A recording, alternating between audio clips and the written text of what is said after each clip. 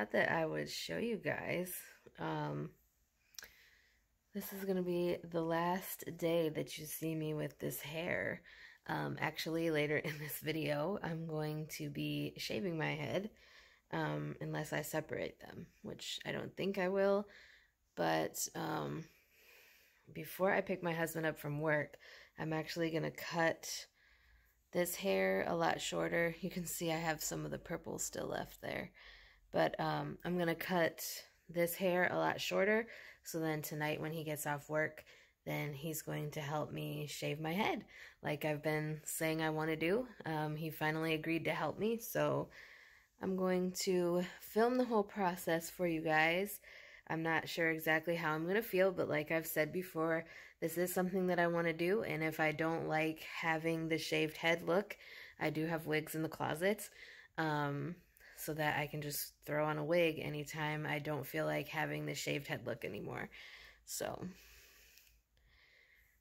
I'll also film me cutting my hair shorter.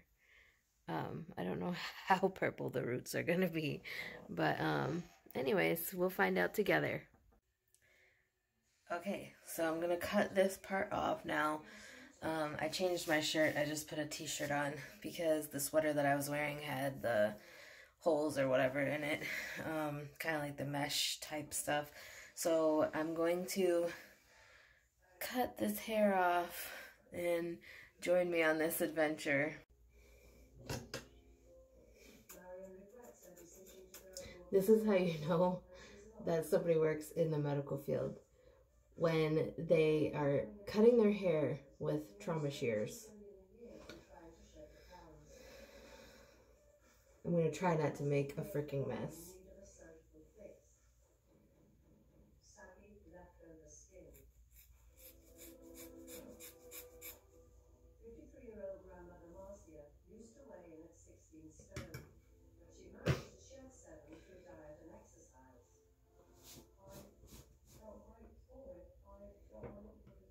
Okay, we're going to speed it up now.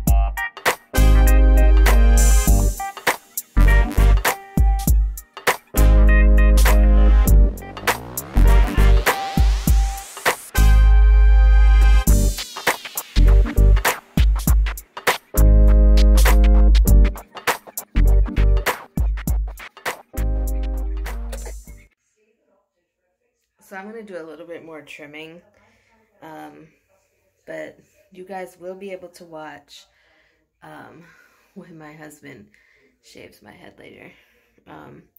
Like in the back, I still have a little bit more length than I want, because when he gets home, I want it to be easy for us to just shave it all off. That's why I'm cutting the length off now. I know it looks like shit, but this is not going to be the end result, so I still got the purple